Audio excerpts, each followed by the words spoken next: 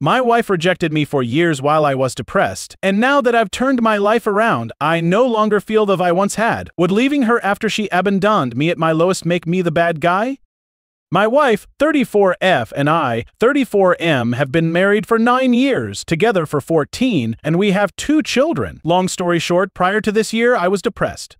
This period lasted for almost 3 years and was a culmination of various things: my best friend dying, work stress, life in general. During this time period, I did not have sex with my wife even once. My libido had drastically decreased, but whenever I did initiate, my wife said she wasn't in the mood and wasn't feeling attracted to me. That really hurt me and was also probably another of the causes of my depression. However, starting this year, I made a resolution to improve my life outlook whatever necessary, and at least fake it till I make it. I started going out more, going back to the gym again. I was a gym addict before I was depressed, and had a more positive outlook on life. It's been almost 9 months now, and I can say I'm the fittest I've ever been, because I really slog it out at the gym and take out all my frustrations there. I am also generally much happier and have a very active life. My sex life has also drastically improved, and we have sex frequently. However, that is the only thing that really bothers me.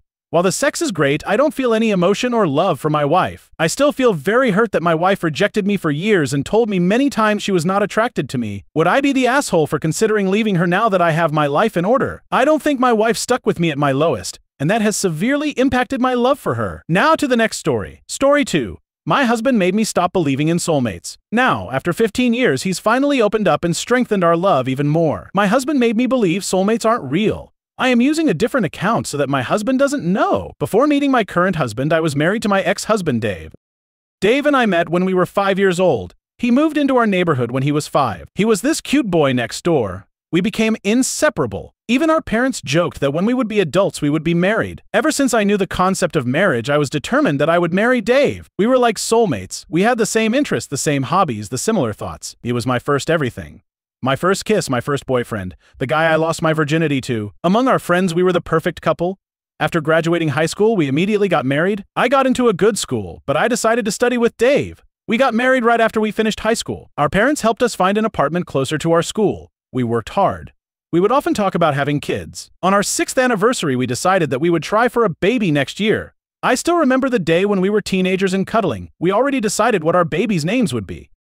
During our 7th year of marriage, my mom got sick, so I had to stay with her for a while. I was planning to do something special for our 7th year anniversary, so I left early to surprise him. I went to my bedroom and there I saw my husband fucking another girl in our bed. I can never get that image out of my head. My husband saw me and his face turned pale. I don't know what happened, but I threw up right in the spot. My husband was giving me the usual "it's not what it looks like, I am sorry." It was a mistake.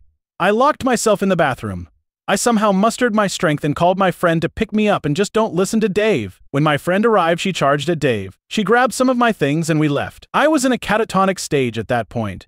Eventually, my parents knew. They supported whatever decision I would make. Dave's parents, however, wanted us to be together. There was a huge fight, but eventually we settled for divorce. My whole fairy tale fantasy just shattered. I was spiraling into depression. My parents booked me for therapy. For 2 years, I was like a living corpse. After that, my friend pushed me to go on a date. I did, but no one even came close to Dave. I was searching for Dave in every guy, but they all failed to live up to the expectation. That is when I met my now husband, Jay. Jay was the opposite of Dave. Dave was funny. He would be the life of the party. I remember one time he made me laugh so hard that I fell from my chair. But Jay was not funny like Dave. He would use humor only as clapbacks, and if he wants to insult someone, he was also very stoic and closed off. Pretty boring to my taste. On our first date, I asked him some questions like, "What is your favorite movie?" He told me he doesn't watch movies. He likes reading? He didn't even ask me a thing, except for my educational background. He talked mostly about my field of work, but he was not interested in me. We ate dinner in silence. I was 100% sure he would not call me, but 2 days later he did. He asked me out on a second date. I was skeptical of whether or not I should go, but my friend insisted. I gave it another try. Second date went slightly better than the first. He talked a bit more. Asked a few questions. We were taking it slow. He was opening up until the 6th date when he finally hooked up. TMI, it was amazing. I am someone who has a snack after having sex. I was craving for some, so I asked him if I could grab something from his pantry. Even a bread and cheese sandwich will do. He told me to stay there and he went out. I was kinda confused. He came back after 20 minutes with takeout food. It was something I really liked, orange chicken. I asked how he knew. He told me you told me on our previous date. I melted right there. Dave and I have been together for most of my life, but he never made the effort of going out and get me something. That's when I knew, even if he was not my soulmate, I was madly in love with him. We dated for 3 years and got married.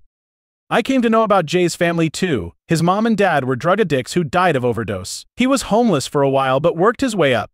Throughout our marriage, I was very, very happy. He was different from Dave because whenever he would see me doing chores, he would ask, "Need help?" He helped me through my trauma from Dave by arranging a therapist that specializes in infidelity. He may not be a person of words, but his actions tell me that he loves me.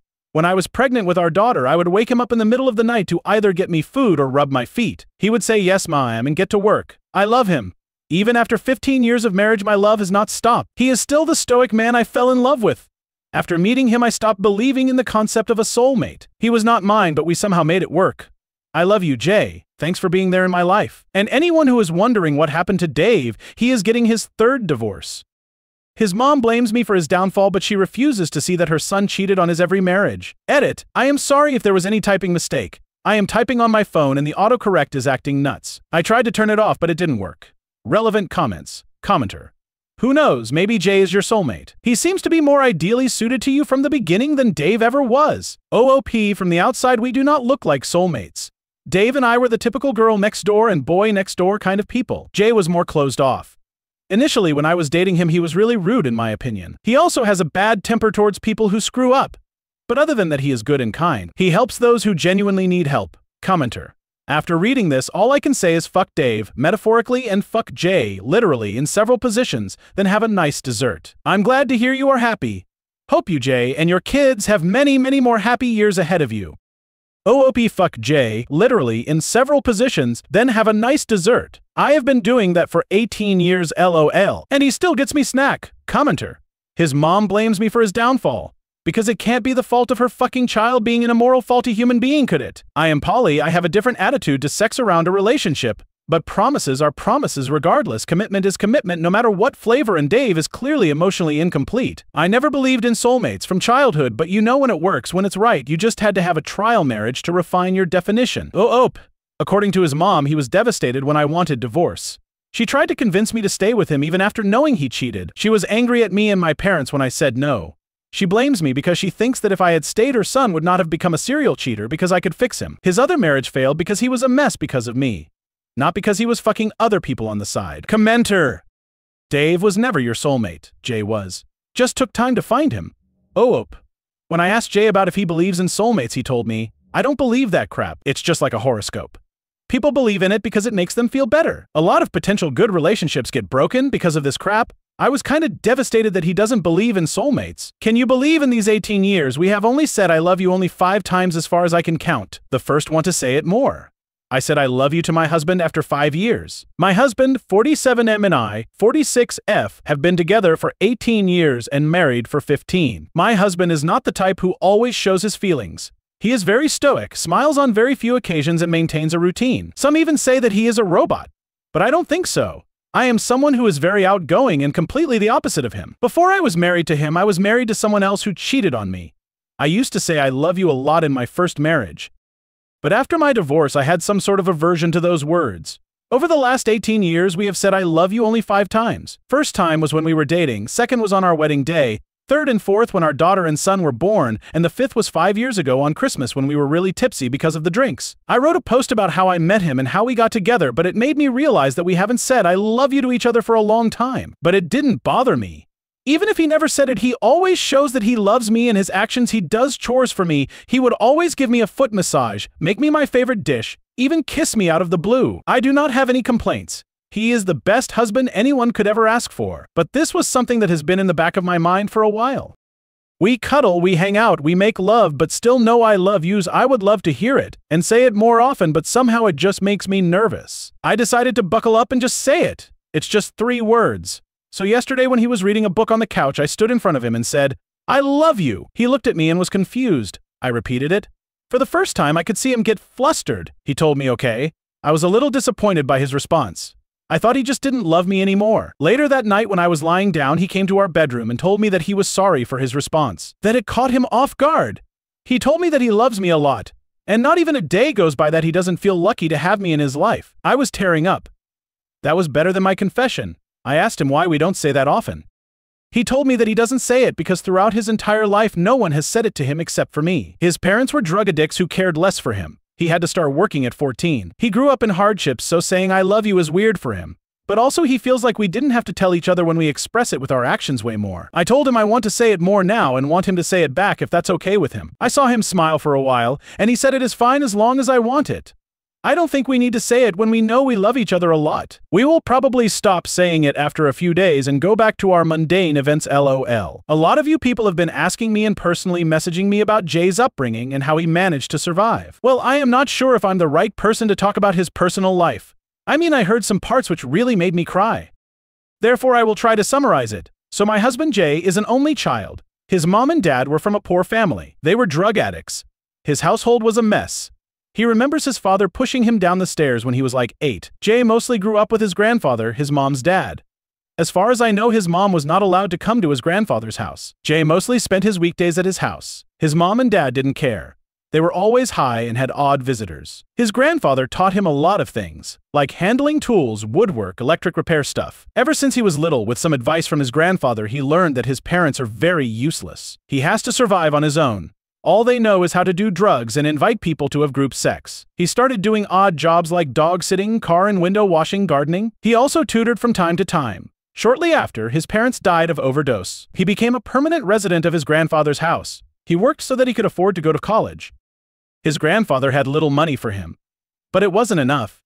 He thought about joining the army at 18, but he failed the physical test. For when he was 17, his grandfather died of a heart attack. His grandfather lived in a rented house, so Jay couldn't live there anymore. He was forced to live in a homeless shelter throughout his high school.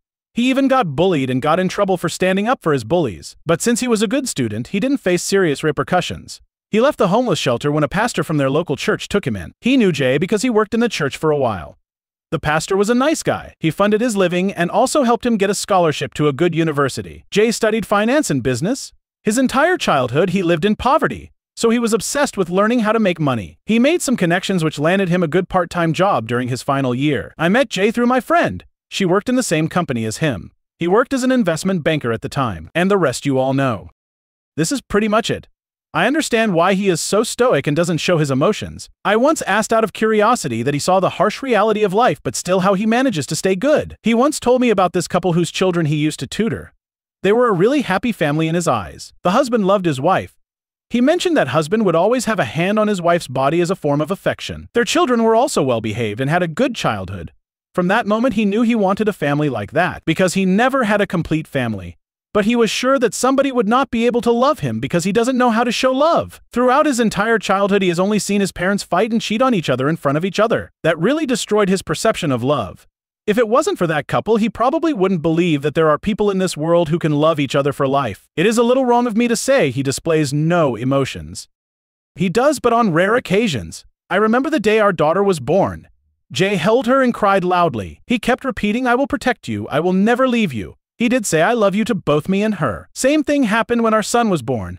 I mean, it gave me an idea to just pop out babies so that I can see his emotional face, haha. But anyways, I know he does love me and our little family. He always holds me tight whenever we are cuddling. He is really good with my parents. My parents also adore him. Sometimes it just makes me cry knowing that he has been through a lot and I have lived such a sheltered life. Sometimes I feel like I don't deserve him because he is very kind and a good person. Also, yeah, we do say I love you a lot more now.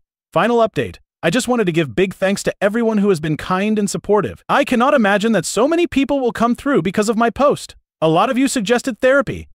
I did in the past, but my husband brushed it off by saying his past rarely bothers him. Thanks to people on Reddit, I suggested to him some articles on PTSD and childhood trauma. He studied for a bit and found a therapist for him to help him with his trauma. He only had 2 sessions till now. A few days ago, he came home from work and I went to greet him like usual. He pulled in for a big hug and started sobbing. I told him it's okay. We went to our bedroom where we sat down and talked. He told me that he was sorry for being so ice cold all these years. He opened up more and said he was afraid to confront his demons, so he just kept them back in his head. He had trouble expressing how he felt. He felt guilty that he didn't say he loves more often. I am just paraphrasing what he told me. I love you with all my heart. I know I don't say it, but I feel it every day and every moment. I am sorry for taking away all those years from you, for not expressing my love for you. Words cannot express what you actually mean to me. You gave me my kids, made my house a home. I never had that growing up. I always wanted that and you made it happen.